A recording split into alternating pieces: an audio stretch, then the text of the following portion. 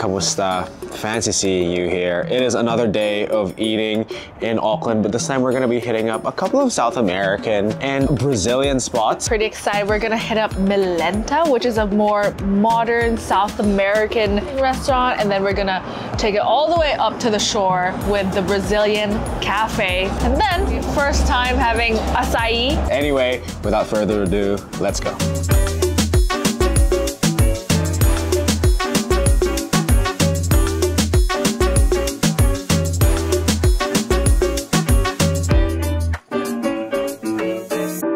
Welcome.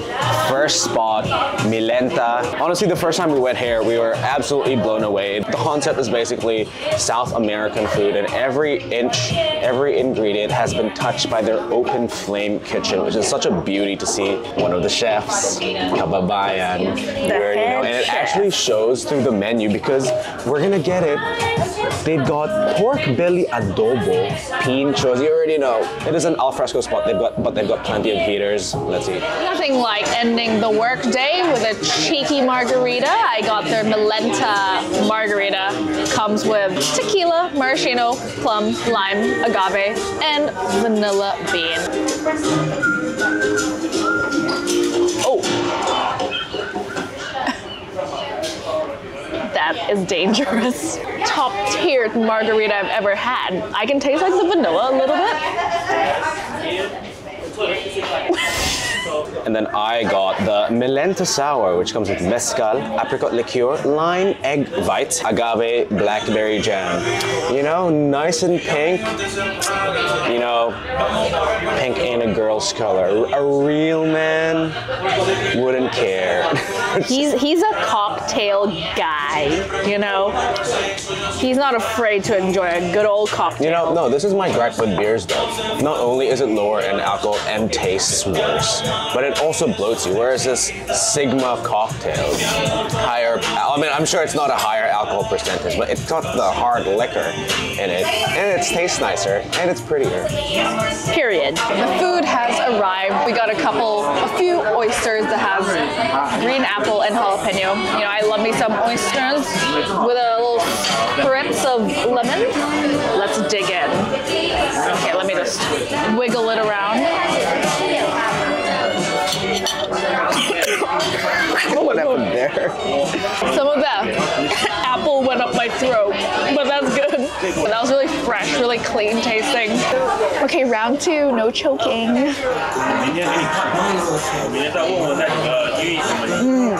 I just love that greenish taste of the green apple, very crisp. Next raw dish, we have the venison tartare. I've been in a bit of a tartare phase recently, well, pretty egg yolk. Oh yeah. Venison tartare. I've never had tartare with venison before, but it has a honey-cured egg yolk, leeks, taro chips. I think that's mixed enough for me. Chippy chip moment. Oh yeah. There's a lot going on in this tartare, and I'm not mad about it.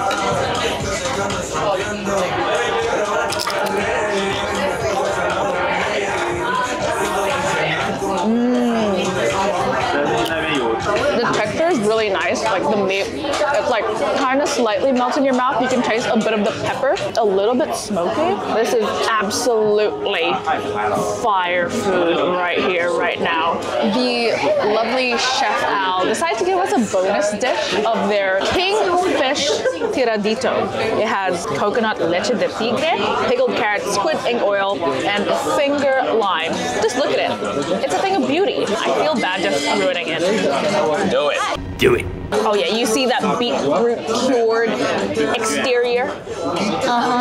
Finger lime, a little bit of everything.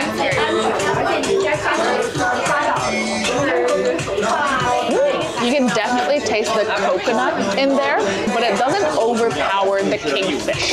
Real good. And they don't skimp on the slices. Like, these are pretty good slices as well. They're not thin as a paper. This is where it gets interesting. Let's do the empanada first, which is a chicken and leek empanada with tias ají. This is the ají right there, and that looks jam-packed with herbs and onions. But first, let's split it open. Oh, that looks... Yes, sir.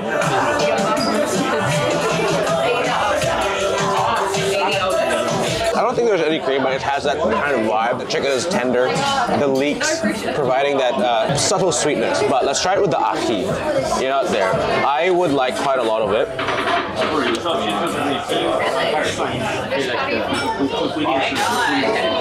The perfect acidity to cut through the pastry and the creamy, not creamy chicken really well. Amazing. I see adobo, automatic winner. Under the candlelight, you know? Look at that.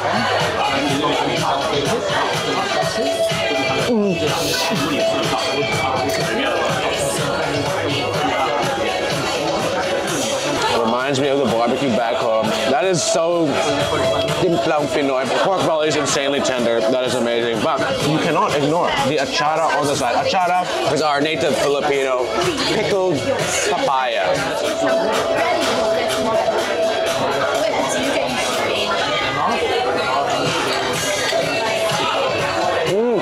It's got like a sweet-ish glaze going on, and I just love how the achara cuts through that fatty smokiness. Final savory stretch. We got a beast. We got the lamb neck. It's already torn apart, but let's just pretend that we're doing it for the first time again. Oh my god, the juicy, the smoke, the tenderness. No joke though, I wasn't exaggerating. That was actually my reaction because it looked absolutely insane and flaky. It comes with spiced braised lentils, mint, farofa, and oregano. I can't. At the slightest touch, it disintegrates into just these meaty, fatty strands. But I got some spiced lentils in there as well.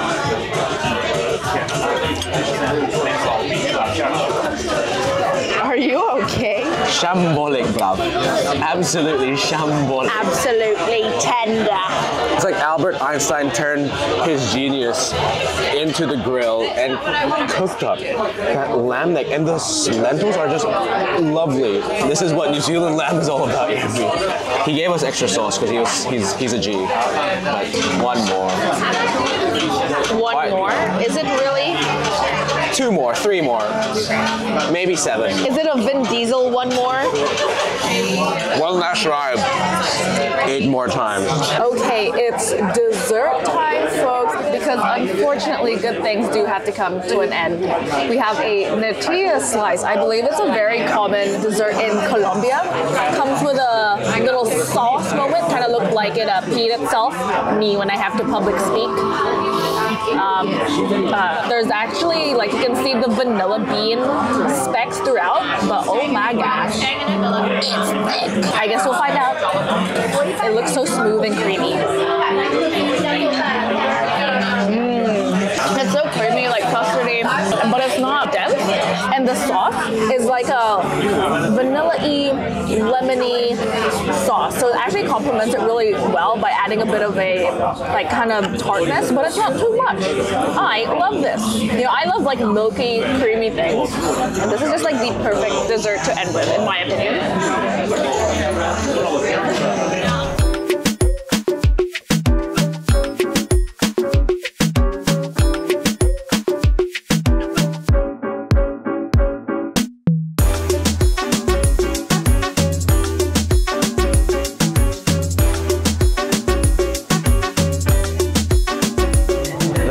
Out. The cat's out of the bag. What the hell is a Brazilian Café doing inside a tennis court center here in Albany?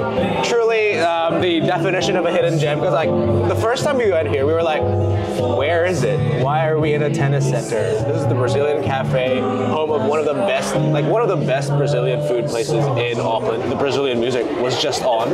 I'm so excited. It is Saturday, and that only means one thing as well. Feijoada Saturdays. I'm so excited. Are you excited, Yambi? Yes. Yes. Let's see. It is 12:55, ripe time for day drinking, and what better way to start off than with caipirinha, Brazil's national cocktail, you know. Oh yeah. The tang is tanging. That is so nice, bright, and refreshing. I love this. I got guarana and tartica. It's like a pop it before.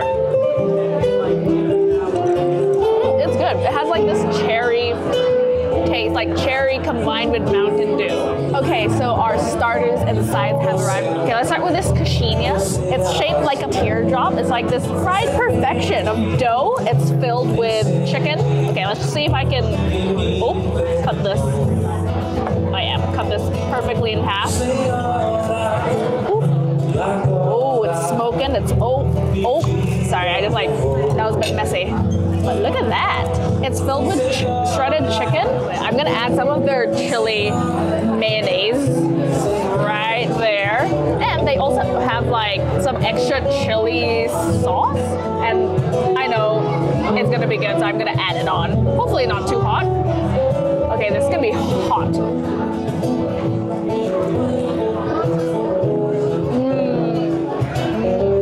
It's nice and crispy on the outside, and the dough ever so slightly chewy. It has this mashed potato kind of texture, and then you got the inside chicken, had like a little bit of spice, which is nice, and the creamy cream cheese kind of counteract all that stuff.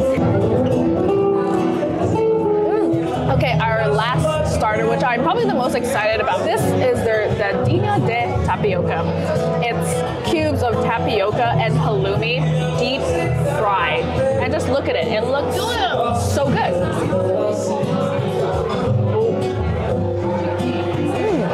What a unique item. I've never had something like this before. There's like a chili bacon jam on the outside, so there's a slight sweetness to it. A little bit crunchy, a little bit chewy and bouncy because of the tapioca. I really like that. Okay, the mains have arrived and my dish is looking mighty beautiful. I got their vatapa de norte. Basically, it's this coconut stew with prawns and red peppers and chilies, and it's also topped with dende oil, which is like, it's starting to mix in, but like this red, see that? That's the dende oil. I will actually try it on its own first, but it looks really hot. Ugh, hopefully I don't burn my tongue.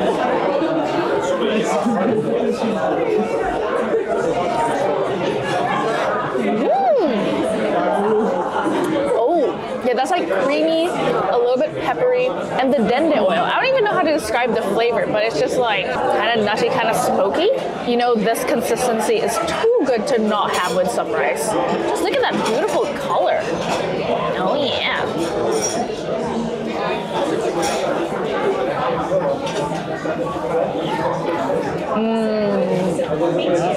That soaks it up perfectly. Chase it with a prawn. The prawn is just like the perfect protein to have with it because it has this slight seafood sweetness, but it doesn't overpower the vatapa, you know? That's great. I love that. So comforting. I already said it's Saturday, and Saturday can only mean one thing, feijoada. Honestly, it is a classic Brazilian dish for a reason and one of my favorites. Just the almost purpley hue stew from the beans. It's a beef and pork stew with all manner of hunky sausages, pork, beef, and of course beans. And no feijoada experience is complete without the accoutrement, the sides. You got the orange, I think this is kale, the farofa, which is the cassava flour crumb stuff. I don't know what they call it in Brazil, chicharrón, something like that, crispy pork, and of course rice yambi. Pour it into the, yes, maybe some more. Crush that into the rice, mix that in a little bit. Some farofa.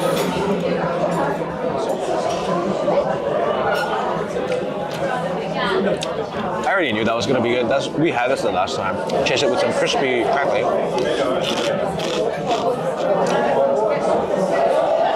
It is quite literally like the epitome of comfort food. Thick and voluptuous, like a Miami BBL. So you quite literally cannot go wrong. Okay, this looks like a hunky piece of meat. Oh, fall apart, super tender. And I just love all these sides that you get. The little kale. The whole Brazilian community is out here. I can hear like Portuguese everywhere. Like every table, Portuguese. That's how you know it's a real local favorite. Okay, we're ending this meal not inside, but outside where the tennis courts lie with dessert And look, they put a little note. Thanks, Patricia. She's the owner who we were chatting to, and she's so sweet. He got some pujim or flan. Oh, as you know, like most cultures will have their version of flan. You know, the Filipinos, we got the leche flan, and the Brazilians got the pujim. I just love the name. It's so cute. Pujim. But yeah, as you can see, like this is a hunky boy. It's got the caramel.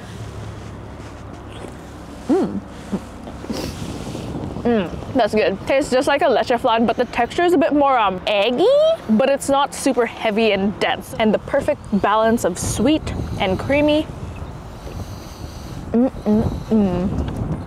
That is good. Obrigado.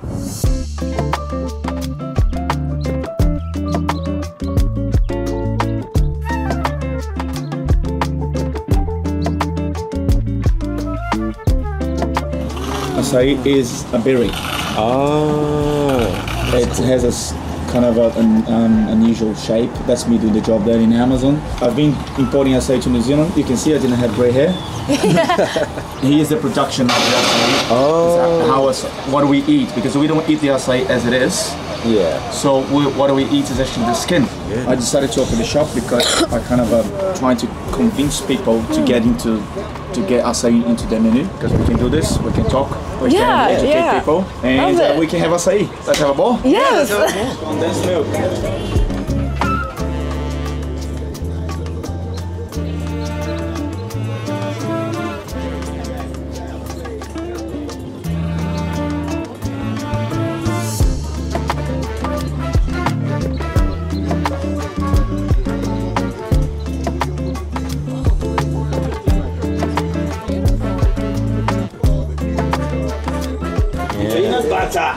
There we go.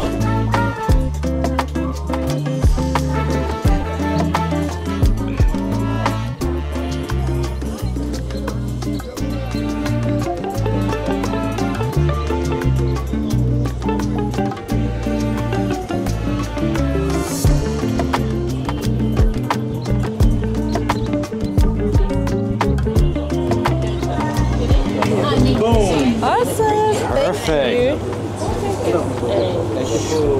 Thank you.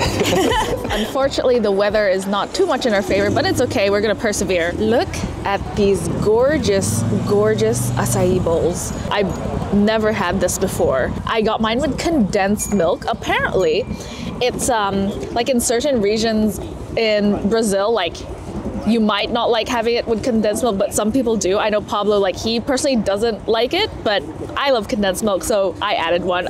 It comes with coconut and bananas, and then I added on chia seeds and goji berries as well. A little scoop of that. Oh, the rain's getting worse. Oh well. Oh, obviously I've never had it before, so in my head, I was just expecting like something that would taste similar to like a raspberry or a strawberry or a blueberry at most, but it's a bit more mellow. Just something about it that is just different. And the granola is really nice as well. Like they make their own granola, a little unique twist to it. I'm actually gonna try scoop some like condensed milk up. Okay, I feel like that. Oh, I don't think I picked up any. You know, condensed milk adds a nice like milky sweetness, which I love with any kind of sweet, and most importantly, healthy. For my one, I just said, Pablo, take the wheel. So I got a passion fruit, peanut butter, well, also with goji berries, coconut, chia seeds, and banana. No. You like that, middle-aged moms? You and your Midian obsession? This is so risky. There. Okay. It almost has a savory quality to it, which is quite nice. Let me get some of the passion fruit as well. Yeah? Oh, that is good. The tart, sour brightness that passion fruit imparts is so beautiful. And just all the textures from the banana, the chia seeds, the coconut. Where's the peanut butter?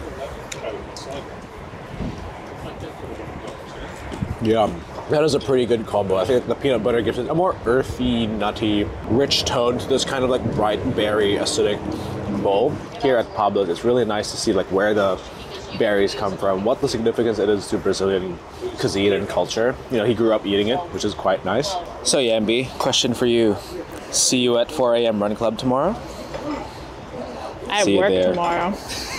Yeah, we're feeling real healthy, real energized. But Milenta, the Brazilian Café, and now Pablo's Açaí. Shout out solid to them. food. Until the next video. So yeah, thank you guys for watching another one of our food and travel vlogs live from very, very rainy Auckland underneath the Auckland Harbour Bridge. And see you in the next one. Say bye, Wonga. Bye.